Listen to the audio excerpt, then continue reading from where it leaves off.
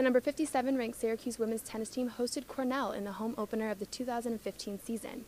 Valeria Salazar proved to be a key player in today's win and has consistently been a strong player this season. I think that saving 3 match points on that match against Princeton got me very confident, and I feel so much more comfortable on the court right now thanks to that match, and I think that's what helped me today.